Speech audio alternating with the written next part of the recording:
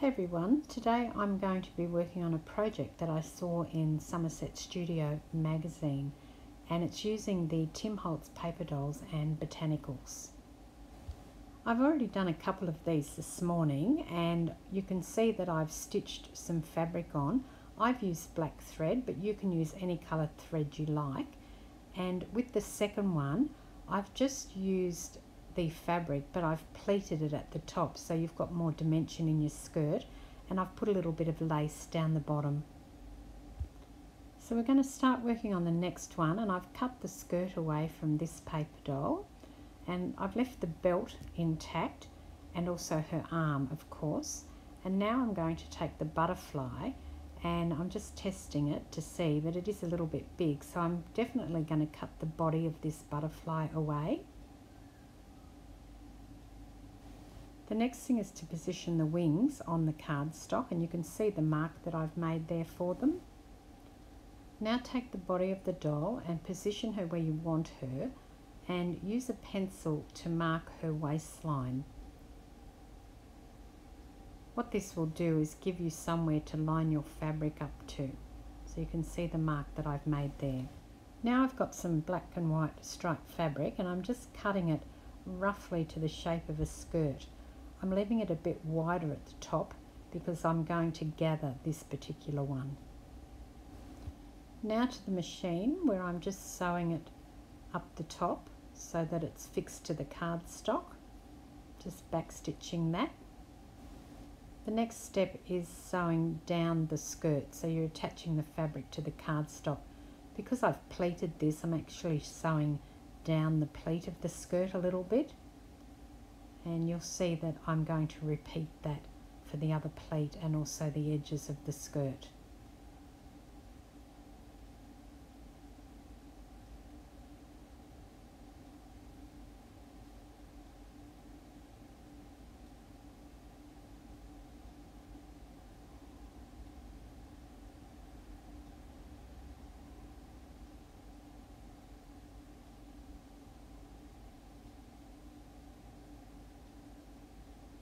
If you don't want to sew down the pleat, you don't have to. I didn't on my other one, just this one I thought it would be a good idea to sew it down.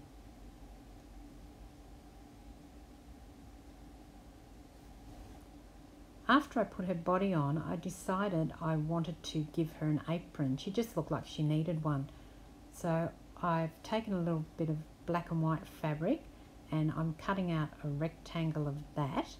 And obviously, because I've already put the body of the doll down using foam dots, I'm going to pull that off now so that I'm able to sew her properly and gather this little apron underneath her waistband.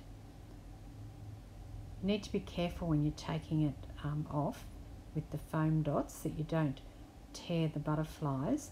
They're pretty resilient because they are coated, but I did manage to get her off without affecting anything, and I wish I thought of it before I actually put the doll down. But I figured a little apron would look really cute, particularly in this contrasting fabric. So I've just gathered it a little bit up the top on one side. I still want to see some of the black and white fabric along the edge of it, so it does look a bit like an apron.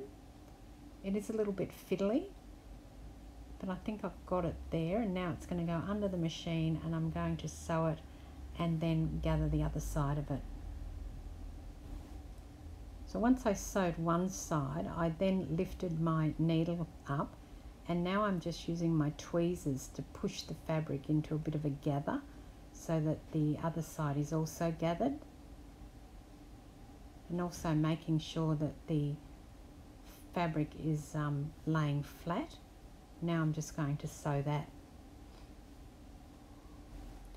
Now put her body back on, and you can see that I've left the apron free, so I haven't sewn it down, and I don't intend to, and I think she looks really cute. I'm just going to do one more, and this little girl is sitting down, so I'm marking out whereabouts I need to cut her. So she's got an arm on the right hand side that I need to keep, but I'm going to cut the rest of her body off. So I'm just shaping her in a little bit and cutting around her, and then being careful not to cut her arm off but to cut around it. I've positioned her on the cardstock that I'm using, and I've got some little tiny wings that I've cut apart. So I'm just working out where they're going to go and marking them with my pencil on the edge so I know where to stick them down. I've stuck the wings down. I'm just positioning the little girl and marking the bottom of her with the pencil again so I know where to put the fabric. And I've cut a piece of fabric that's shaped a bit like a skirt, so I'm just seeing if that's going to work for her.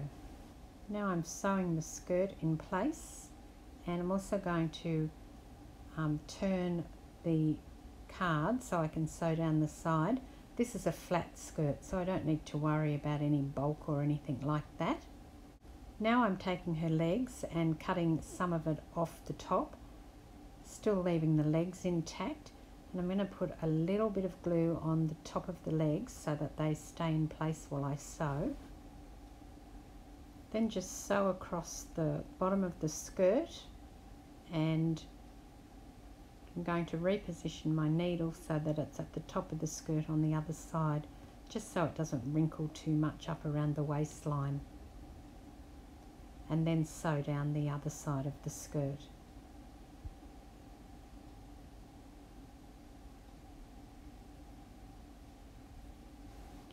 Then glue the body of the doll on the cardstock so her waist is lined up with the skirt, and put a bit of glue on her feet. So here they are finished. I've ended up making them into tags. I thought they looked quite cute as tags, and I'm really pleased with them. So it's a bit like playing with dolls. So I think I'm going to go and try and make some more. This is Deborah. I hope you've enjoyed this tutorial. I'll catch you next time. Cheers.